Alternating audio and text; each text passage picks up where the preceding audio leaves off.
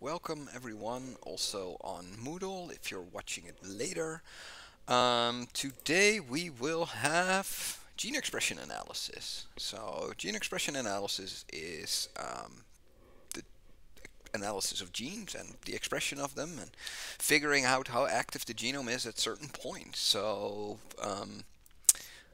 Don't forget to register for the exam. I put this slide in like every time. The exam will be on March 4th, so make sure that 2 weeks before you are registered, otherwise I cannot let you participate. Which is always a shame. There's always like this one guy that forgot to register and really wants to do the exam and has to wait for the re-exam, so don't be that guy. Good. So register now if you can. If you have any problems with registration, let me know as soon as possible, and then I can argue with the Prüfungsbüro. All right, so this is the overview for today. So we will be talking about experimental design, some questions that we can answer using gene expression data, or questions or common questions that people want to have answered when they do these kinds of experiments. We will talk about some normalization, the difference between different types of normalization. We will talk about statistical analysis, of course, like the gene expression profiling and multiple testing issues that come with measuring 50,000 genes. Hey Commando, welcome to the stream. I will talk a little bit about gene ontology and pathway analysis, and I want to talk a little bit more about visualizations and stuff. But of course, before we start the lecture, we have to go and do the assignments from last week. So the assignments from last week were all regarding sequence analysis. I hope they weren't too hard. It was more like copy pasting like the things in and kind of figuring out what the individual buttons do for the cluster W. Hey Alexander, welcome to the stream as well. So yeah, like turning these knobs on the different parameters that you can set is having a big effect in the end on different alignments that you do between sequences. The thing here is that I asked you guys to do cluster W, and then in the assignments it had like an old link. So I hope that everyone was able to find a website where they offer to do cluster W, especially since it's a little bit older, right? Nowadays everyone uses cluster Omega, which uses kind of AI to figure out the best kind of parameter options, or it has like this smart learning technique to figure out what's going on. But let's just start.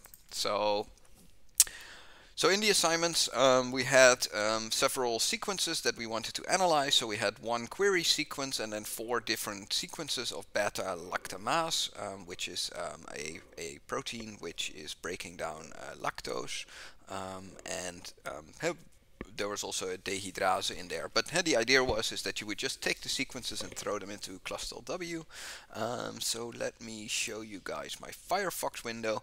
I actually just threw them in, so I was using the genome.jpg cluster W tool, just because the one that I gave you guys a link to was not available. And I already just copy pasted them in, right, because it can take a little while for these things to run, so just do not waste any time today on waiting for websites loading. I thought it would be a good idea to just put them in. So you can see here that it received 5 different sequences. It lists the length of the sequence, so all of these are protein sequences. It started pairwise alignment, and then it aligned all of the different things to each other, so it just did like a matrix of 1 versus 2, 1 versus 3, and so on. And then in the end, it shows you here the alignment file. So the first question was, to which sequence is our query sequence most similar? So for this, it's really hard to see that, right? Because you can't really see that here. This is more or less the graphical overview of the tree that is being produced when it aligns these sequences together. But the thing is, you can select here the tree menu, so you can select different options to cluster them. So I just took the standard one, and then when you do that, it shows you this picture, and this picture is more or less what you need to answer the first question. So answering the first question is that the query sequence is around 96% similar, or it has a very small distance to the beta-lactamase 2 found in the Bacillus sp1 species. So That was the first question. So to which sequence is our query sequence most similar? So that it is most related to the beta-lactamase 2, and then the next one is the beta-lactamase 2 of the bacteroids F, and then of course, hey, you have the other kind of tree, which is the beta-lactamase precursor and the dehydrogenase. Alright, so the second question, how many amino acids are identical between all sequences? So if we just look at the alignment, we can see that every time we see a star, it means that all of the amino acids were similar at that position. So in this case, it's just counting up all the stars. I didn't count up all the stars, but that's a question for you guys, but it's like 1, 2, 3, 3 or something. So you can see that these sequences are relatively diverse. You can also see that for like the large regions where there's actually no real overlap. Hey, so you see that the first two sequences are very similar when you look at it. But then if you look at the third sequence, then you see that that is kind of different, right? You see that there are like little blocks at which this third sequence here is similar to the first two sequences. But it's almost a little bit like trash in, trash out, right? Because the alignment is not that good. Of course, the alignment between the first two is relatively good. The third one also seems to fit, so the bacteroids. But the precursor itself is not really looking very similar. So question 3a, how many amino acids are highly conserved between all of the sequences? So here we have to count all the double points, because double points means kind of they are not the exact same amino acid, but it's an amino acid which has a very similar kind of structure. Biochemically speaking, they are very similar. And this of course has to do with which matrix you use to kind of define how amino acids are related to each other. And if you take a Blossom matrix or a PAM matrix, this of course has an influence on what the algorithm considers to be similar and what it considers to be different.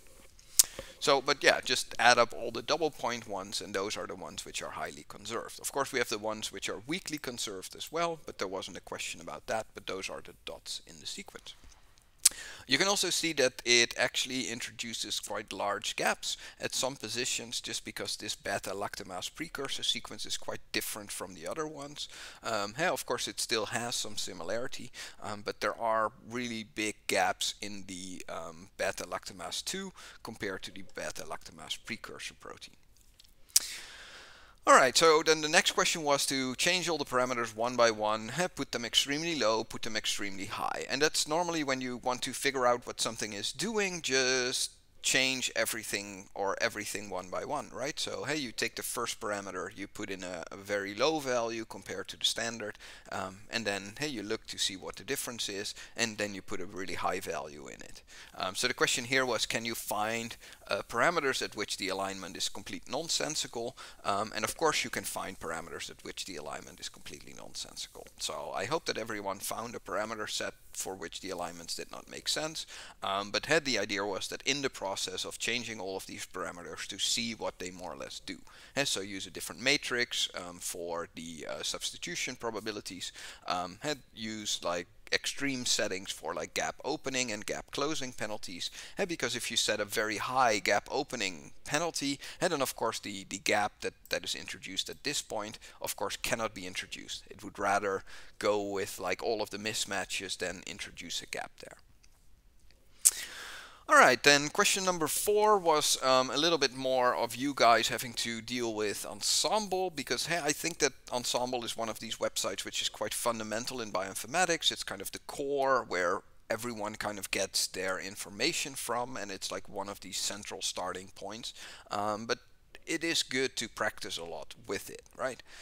So the first step was to download the myostatin gene, the DNA, and the protein sequence. So when I say the DNA sequence, I of course mean the coding sequence, so the cDNA sequence, from Ensemble for humans, gorillas, mouse, pig, chickens, and a species of your own interest. So I bet many of you guys went for a fish.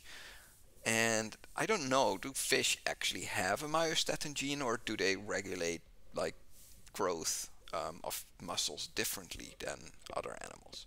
Anyway, you could just add a fish, or you could say, well, I take a dolphin, right? Because dolphins, they're still mammals, so they're relatively close to like humans and gorillas and mice. So of course the first thing that you need to do is search for the myostatin gene. So let me just copy it. So I'm just going to search, and I have been having some issues with Ensemble, and I figured out that all of the issues that I've been having, that because it like last week also, it was really slow, and I figured out that if I just force it to use the HTTPS site, so if I just go and I type in Ensemble, for some reason it redirects me to the unprotected site. And the unprotected site seems to be really slow compared to the kind of HTTPS site. I don't know why that is. It should actually force you to kind of upgrade to HTTPS, but it's probably a misconfiguration at their end that they serve out the web page over an unsecure line, which in theory is okay, right? Because like, who's going to man in the middle a query to Ensemble? But in theory they could. But by changing it to HTTPS, it turned out that it was much faster in searching and these kinds of things. So I think they just have a misconfiguration. All right, so go to the myostatin gene. It's called MSTN. It of course has GDF8 for growth dependent factor 8 as a synonym, and then of course if you want to export data, use the export data button, and in this case we want to always have FASTA sequences. We want to have the feature strand. It doesn't make sense to go the other way around. So for this I would say just use it unmasked, because we're only interested in the cDNA and not so much in the coding sequence, not so much in the exon, but we want to have the peptide sequence as well, right? The protein sequence. They call it a peptide here, which is more accurate in a way. And we had the lecture about proteins, amino acids, peptides, and the differences. And so if you talk about a protein without the cofactors, then it's called a peptide. All right, and then we just click next. Then we want to say, well, we just want to have it in text, and then we get the decoding sequence here. So the cDNA. And then we have the peptide, and then here we have the chromosomal DNA, and of course the chromosomal DNA is not that interesting because it also contains the introns. We're not really interested in the introns. So you select the first two parts, right, and you just copy paste it to a text document. So let me do that. And of course you want to separate the DNA sequences from the protein sequences.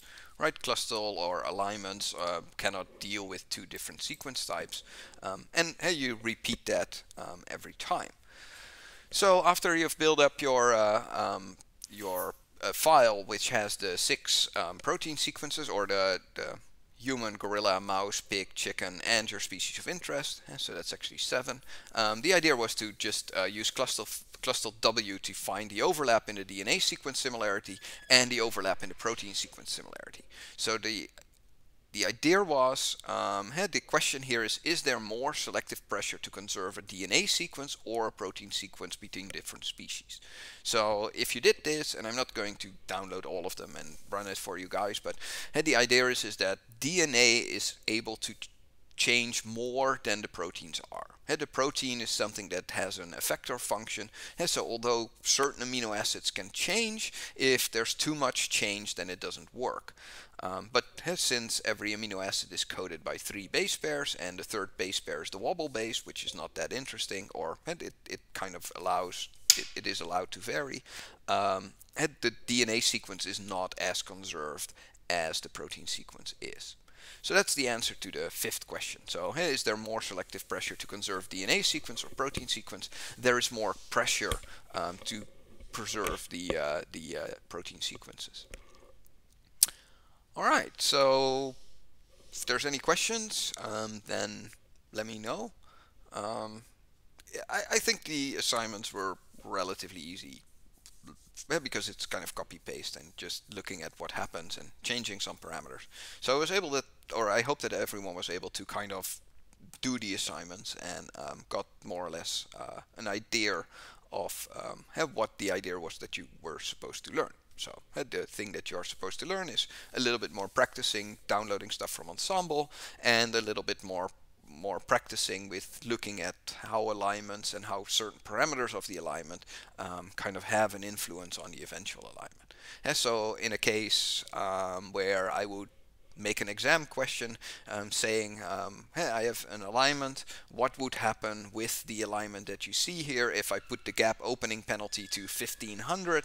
And then you should be able to kind of answer this question and say, well, if you would set the gap opening penalty to 1500, and then it would not allow you to open gaps, and so then it would kind of start misaligning after the first gap that we see in the original alignment. Alright, so don't see any questions in chat, so we will continue then with the lecture for today. So the overview for today, let me switch to it myself. So the overview we already discussed, so let's just start. I think it's going to be a short lecture today. I do have a lot of slides, 51, but I think we can be relatively quick. Would you like to do this in practice with Biomart or online? How do you mean? The exporting the sequences of myostatin. I would do it using Biomart. So that would be my preferred way of doing it, because like I like programming in R, right? So I do everything in R. I would also do the alignments in R, because there's also a package called MSA for multiple sequence alignment in R. So if anyone is interested, I can show you guys the if anyone's interested, I could show you the little code that I made to do like multiple sequence alignments of the SARS-CoV-2 protein. So because at the beginning everyone was interested in SARS and where it came from, and so I made a little sequence, or I made a little script which downloads all of these. Alright, good. So then we will look at it after the lecture, right? I don't think that the people watching it on Moodle are that interested to kind of switch. But hey, if we keep the lecture short, then we have like probably like 45 minutes at the end where we can just do some R coding and look at SARS-CoV-2 and some particularities of the virus. The warning in advance is real. The assignments are tough because I want you guys to do a little bit in R, right? We had the R introduction lecture, so the assignments for today have a lot of R.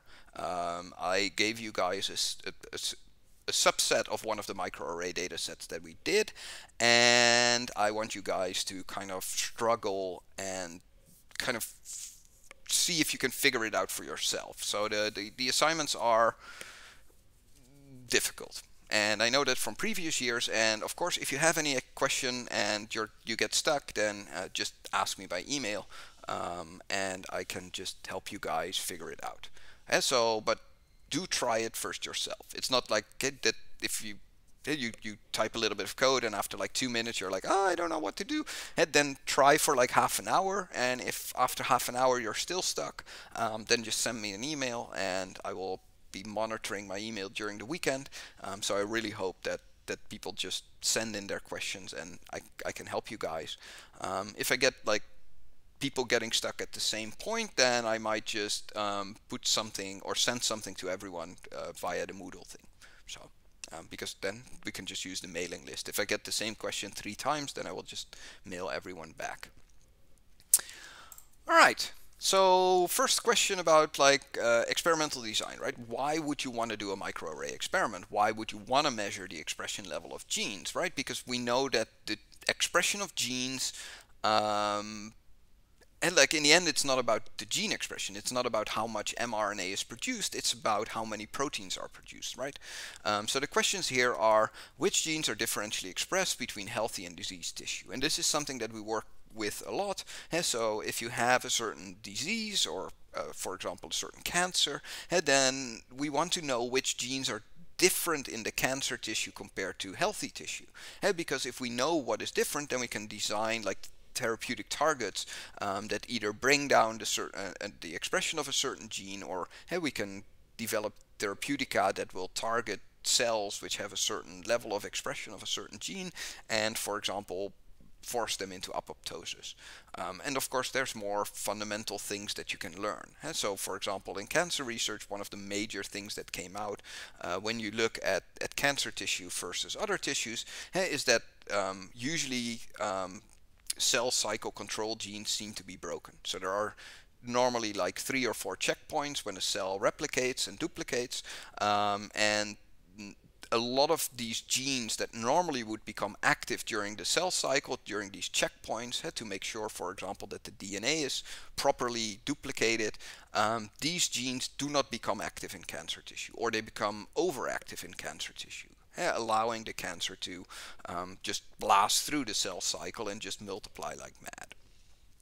One of the other things is which genes are expressed in which tissue. And of course, it's very interesting, especially like we're doing a lot here with research about different tissues that are involved in like obesity and the metabolic syndrome. And so we are looking a lot like things like what is happening in the fat, what's happening in the muscles, and what's happening in the liver and the pancreas and these kinds of things. And then we try to kind of look to see what, if we have different mouse strains, to see which genes are differentially expressed between the different strains, but also between the different tissues, in the hope that we learn something about what genetic factors are underlying like obesity and metabolic syndrome.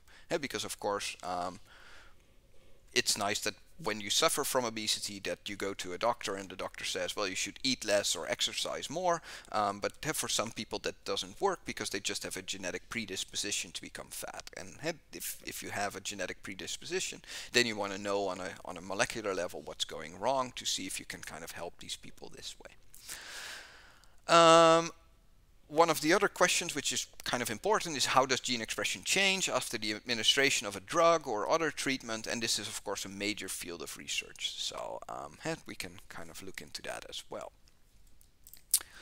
So microarrays, very short history overviews. They were developed in like the 1980s or starting 1980s, and of course they weren't called microarrays back then. They were more or less macroarrays, so they were like these glass plates which were 9 by 12 centimeters, and you would have like a very early 3D printer kind of thing, which, well, it would not work in a Z level, so it's kind of a 2D printer, and this printer would be loaded with all kinds of different probes. We still use these probes, so these oligos, and what this printer would do, it would just leave little dots of very accurately measured amounts of these probes, and it would print them on this little glass slide. And then in the 1980s, we were able to make these little glass slides 9 by 12 centimeters, and you would have a little dot every like half centimeter. That would mean like 18 dots by like 24 dots, so you would be able to measure like 100 to 200 genes. And so a microarray in itself is nothing more than a collection of microscopic or macroscopic DNA dots attached to a solid surface. And each spot in current microarrays, so the ones that you can buy currently, they contain around 10 to the minus 12 moles of a specific DNA sequence, and this DNA sequence is called a probe. Although some people also call them reporters or oligos. So they like different scientists have different names, because the word probes is sometimes also used for markers in the genome. And so if you really want to be accurate, they should be called oligos because they're oligonucleotides, and they're not longer than like 30 base pairs on average, so that would still classify as an oligonucleotide. So the idea is that they target labeled cDNA, and the labeling of cDNA can be done using a fluorophore, which is more or less the most common nowadays, but in the old days people also used silver labeled or chemiluminescence, so they would use like a chemical luminescence to make the probes light up. And then what is done is that you add these, you add your colored DNA of your sample to your microarray, and the DNA kind of swims over, and if there's a match between the oligo on the array and a sequence which is in the labeled DNA, they will bind together, and then depending on the intensity that you see, you know how much binding there was. So hybridization, so the coupling of the DNA of the target with the oligo is detected by an intensity, and it gives you a relative abundance of the target sequence. And the relative part here is important because we will get back to that, because normally you would want to get an absolute quantification, but microarrays generally don't give you that. So a very short workflow overview. So how would you do that? So you have your sample. For example, I have a certain bacterial culture, and so I pick some of these colonies and I do some purification, right? Because hey, I have to kind of centrifuge them down. Or I separate them using water and phenol. So if you have water mixed with phenol, then those will kind of float on top of each other, which is a very common. And the mRNA will be in the water phase, while the proteins and the DNA will be left in the phenol phase. And you then take the water phase with the mRNA, you add a reverse transcriptase, which makes cDNA, of course, because you can only use DNA to bind to DNA, which is called the reverse transcriptase step or the RT step. And then in the next step you have the coupling, and the coupling just means that you add a dye to your label or to your cDNA, right? So you have your cDNA, you add a dye. Normally we use C3 or C5. So C5 is a red color, a red fluorophore, and C3, Cy3 is a green fluorophore, and then you label your DNA. The next step is that you hybridize it to the slide, right? So you just pipette your sample on this little glass plate, and then you wash it. So hey, there's a time that you use to have it hybridize, and after it's hybridized, you wash away the DNA which had not hybridized to the array. You put it in one of these machines, and the machine has a laser in there which kind of lights up the fluorophore, and it scans the intensity of the fluorophore back. And then in the end you get like an intensity ratio plot, and you have to do normalization and analysis, which of course happens in a computer. And so hybridization, this is the crucial step. Hybridization is of course based on the fact that complementary DNA sequences kind of bind together in a how do you call it, in a way that you can kind of undo. There's a nice word for that. Anyway, but hey, they bind together based on hydrogen bonds. So it's not a binding which is always there, or it's a reversible binding, right? So based on the temperature, you can reverse the binding, and that is because it's hydrogen bonding, and so these things they kind of fit together. And of course, the more complementary a base pair is, the more tighter this bound is between the two DNA probes, or between the target DNA and the oligo on the array, right? So hey, if you have a lot of mismatches, then the binding won't be as strong, and that is why you have the washing step, because in the washing step you want to get rid of all of the DNA that has not been properly bound. And of course, that has an influence on how accurate the microarray and the binding is.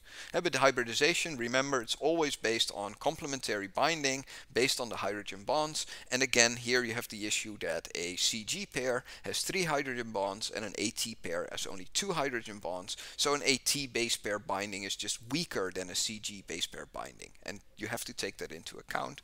And especially when you do the analysis and you start like looking at the intensity, then also the intensity is of course affected by the number of A's and T's versus the number of C's and G's in the probe that you are using, or the oligo that you are using on the array.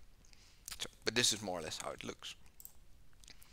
So there are 2 types of microarray. You have single channel microarray of 1 channel microarray, and that it provides the intensity data for each probe or a probe set, indicating a relative level of hybridization with the target label. And then you have 2 channel microarrays, which are where you can take 2 different samples. For example, cancer cells on the one hand, normal cells on the other hand. You label the one with the red color, you label the other one with the green color, you combine them, and then you hybridize the combined sample. Of course, here when you combine them, you want to combine them based on the fact that you have a certain concentration, because you want concentrations more or less to match. But the 2-channel microarray is often used when you compare diseased tissue versus healthy tissue, and that is also why we have these 2 complementary colors, Cy3 and Cy5, because that allows us to kind of view if a gene is highly expressed in the cancer cells or if it's higher expressed in the normal cells. And so this is more or less how a scanned microarray looks. So this is just one of these TIFF files as an example. And then when you zoom in, so here you see 1, 2, 3, 4, 5, 6, 7, 8, 9, 10, 11, 12. So this is 12 by 4. So this is a 48 slide microarray. So there's 48 little microarrays on a single glass plate, but each of these arrays targets an X number of genes. And of course this is just a cutout because normally a single microarray contains like 20,000 or 200,000 little dots. But all of the microarrays, they come in slides. A slide has multiple microarrays on there. And that is important when you plan your experiment, because when you plan your experiment you have to kind of keep in the back of your mind that you always pay per slide and not per microarray. So hey, if you have a type of microarray which comes on a 96 microarray slide, that means that you have to do 96 because you pay for the whole thing. So if you only have 30 samples, then 64 slots on the array or on the slide are not used. And generally when people talk about a microarray, they mean like the single kind of array which is on there, so the single little matrix. And when they talk about a slide, then they talk about the whole thing. But there's always a ratio, right? So and that's why you see in a lot of papers that deal with gene expression that people do like 94 samples and not 100. And people always wonder when they read the papers, why didn't you do like 100 samples, or why didn't you do like 20? Why did you do 16? And this of course has to do with the fact that microarrays just come in like a rectangular layout, and often it's like 4 microarrays in the column or in the rows and an X number in the columns. So the most common ones are 16, 32, 64, and 96.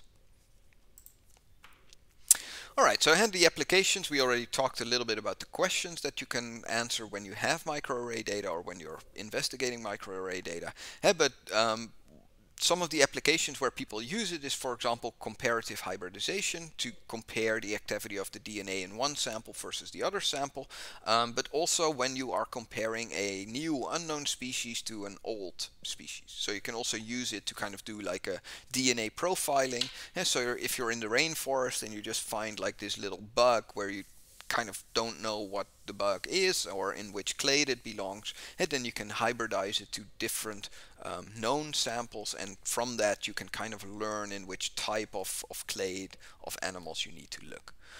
More generally, it's used for expression profiling. So the whole RNA or messenger RNA is extracted from a sample. It is reverse transcribed, and then a poly-T primer is used if you want to only amplify the mRNA, because mRNA ends in a poly-A tail. So then you have a poly-T primer which allows you to amplify only mRNA. But you can also use like random primers or random hexameric primers, which amplify all of the RNA, but then you're also amplifying things like ribosomal RNA, which you're generally not that interested in. But if you are interested in microRNAs or short non-coding RNAs or any of the other types of RNA which are not messenger RNA, then of course you want to use these random primers. But do be aware that if you ever want to do like microRNA experiments, then smiling is not a proper one. Unfortunately, I can. But hey, if you're so there's a big difference in the efficiency if you're using poly-T primers, because then you only get mRNA, and if you use random primers, then the random primers will amplify all of the RNA, but then like most of it will be rRNA, so ribosomal RNA, which is in high amounts in all of the samples. Another application is SNP genotyping. By having two probes which more or less have a difference of one base pair, you can hybridize a sample to these, and then you get two intensities, one for the variant, for example, which has the A base pair, one for the other one which has the G base pair, and then depending on what the ratio is between the A and the G intensities, you can say if a sample is homozygous AA, if it is heterozygous AG, or if it is homozygous GG. So you can do SNP genotyping, and this is one of the things that is happening a lot. So expression profiling and SNP genotyping are kind of the two main things that people do with microarrays. And SNP genotyping will kind of cost you like 80 to 200 euros per sample.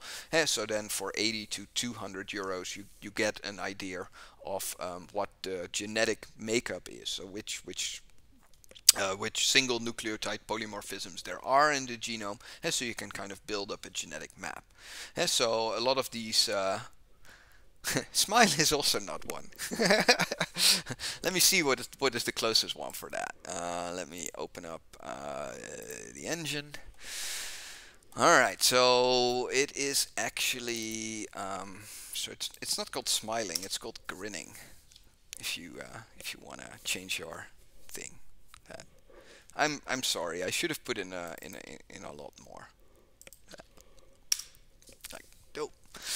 But so that's one of these major. These are the two major things that people do. So they use it for expression profiling and SNP genotyping. And SNP genotyping is something that you can, for example, do when you buy one of these like 23andMe or Hereditary or these kinds of things, right? Then what they do is they don't sequence your genome.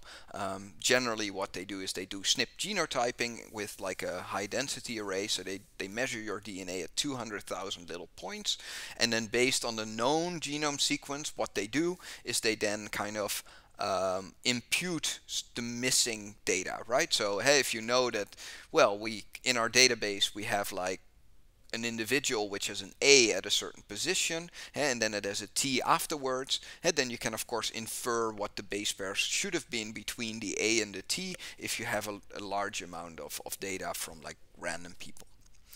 One of the more newer applications, which is kind of not used that much, because in this case if you want to look at epigenetic effects like modifications which are done on the DNA, then generally people go to DNA sequencing or RNA sequencing, but you can do like you can look at if a region in the genome is methylated or if it's not methylated. And so if you have a G base pair or a GC, then the G of this can have a methylation group on there, so a methyl group on there.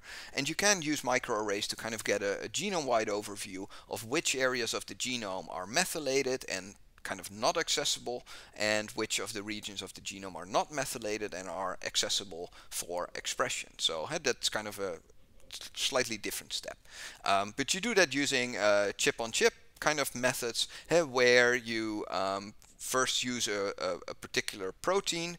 So DNA RNA bound to a particular protein is immunoprecipitated, and then you do an epigenetic or a regulation study. So all of these things can be done using microarrays, but the two most common ones are expression profiling and SNP genotyping, and comparative hybridization is still used a lot when you just want to compare two tissues or two other things to each other.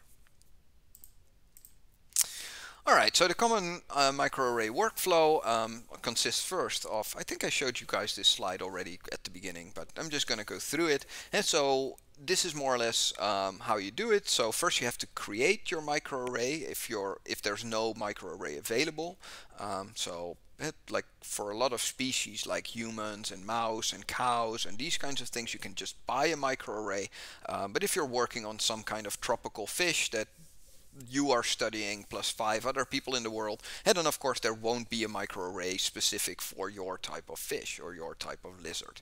And so then you need to create your own oligoarrays, and creating the oligoarrays is very similar to doing primer design. So we have our primer design lecture, and of course for oligoarrays the same thing or the same kind of parameters are important as are for when you are doing an oligoarray. So hybridization temperatures and stuff, all of these things you have to take care of.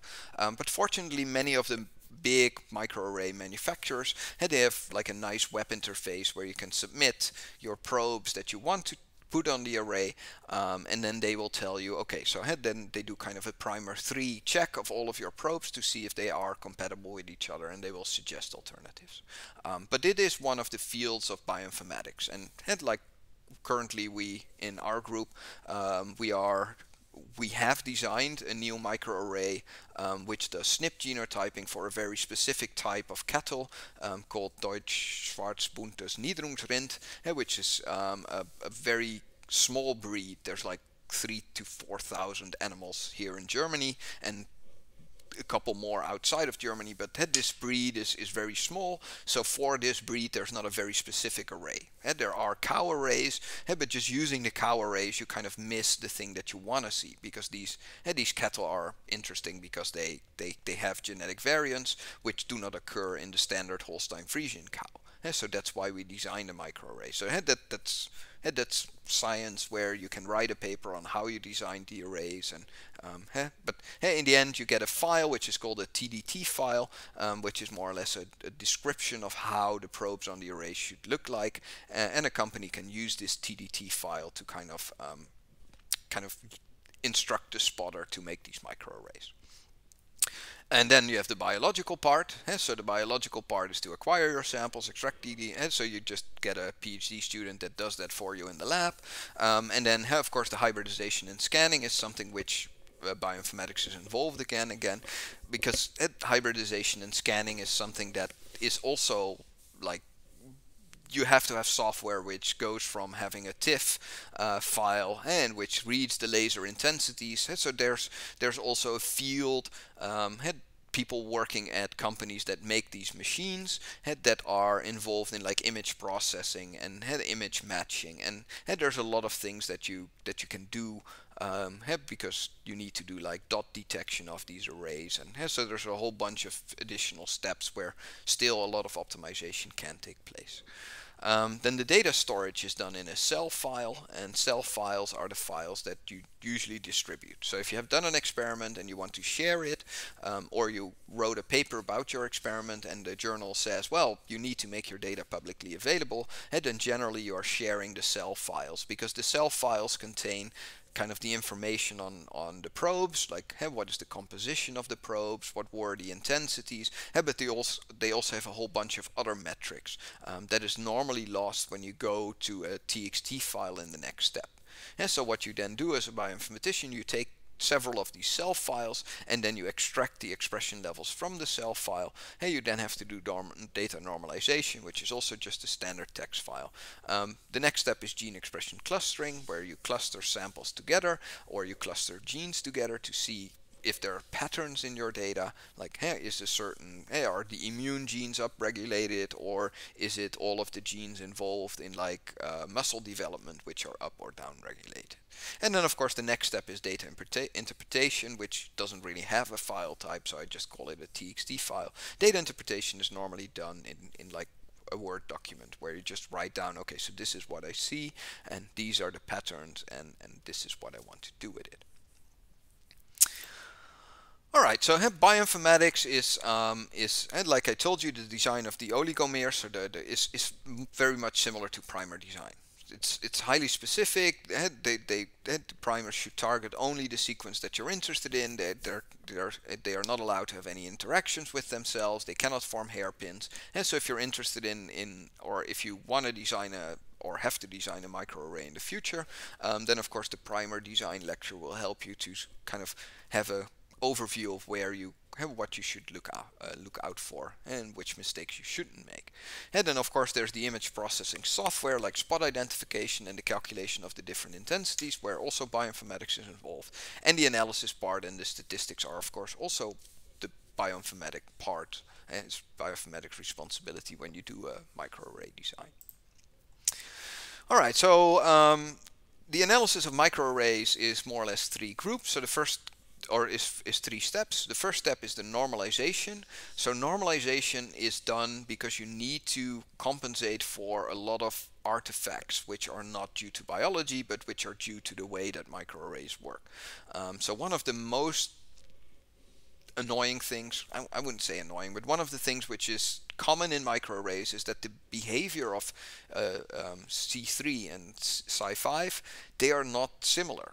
The intensities that you get from a Psi3 probe are different. So the dynamic range of the two dyes are very different, so you have to compensate for that. There's a lot of variation that can happen during the hybridization phase. And for example, if you do your hybridization and the temperature outside is 5 degrees warmer, and inside of the lab, hey, you can have an airco and you can kind of try and keep it exactly at 20 degrees, but there will always be little temperature variations, little temperature variations in like air humidity, and of course that makes a microarray scanned on day 1 slightly different than a microarray scanned on day 3. And of course, one of the other variations which is very common is the target DNA quality and quantity, because hey, if your target DNA has a very high quantity, hey, then of course you should put less on the array, but again, these things are not like 100%. You cannot be 100% accurate. The quality also matters a lot, like if your DNA is a little bit fragmented, or hey, if you did a reverse transcriptase step which went wrong, so hey, it didn't really amplify like sequences properly, hey, because it had a bias, or had in one sample you have like a massive amount of these ribosomal genes, and then of course these things have to be compensated for. One of the other things is that microarrays are manufactured in batches, so the best thing would be to get your microarrays all from the same batch. But that doesn't happen. So it sometimes happens that one of your microarrays was produced like a year ago and the other microarrays were produced like yesterday or 10 days ago, right? So this also makes a difference. Every batch of microarrays, they have their own like unique qualities, and this again depends on like the temperature when they were manufactured, but also the quality and the accuracy that you can manufacture them with. So that's why we definitely need to normalize. Furthermore, you want to compare groups of data, because generally you have like diseased tissue or healthy tissue, or if you have like fat cells with liver cells with brain cells and these kinds of things. And so you want to compare data of different groups, different biological groups, and of course you have to use statistical methods to do that. And then generally in the last step you want to cluster data, and then you want to see kind of similar expression profiles. Hey, you want to see that, oh, in the cells that were infected by a certain virus, these genes go up, while in normal genes this doesn't happen. So that would make these genes important for kind of figuring out how the virus is entering the cell or how it is replicating. So clustering is one of these things that we do a lot to kind of because you can't look at 50,000 genes at the same time, but you can look at a tree which has like 50,000 root nodes, and you can still see patterns there. But in like a matrix filled with numbers, seeing patterns is really hard. Alright, how long have I been talking? I've been talking for like 46 minutes, so I think I'm going to take a short break and then we come back and we talk a little bit more in detail about normalization. So there's two different types, but I will stop the recording now, then I can have a cigarette, go to the toilet, and I will be back in like 10 minutes. Alright, so first break, I have prepared really beautiful gifs for you. The first break is cows, no, pigs. First break is pigs, second break is koalas. So I will see you then in like 5 to 10 minutes, and in the meantime enjoy the kind of sweet and loving cuddling pigs during the break. Alright, then see you in 5 to 10 minutes.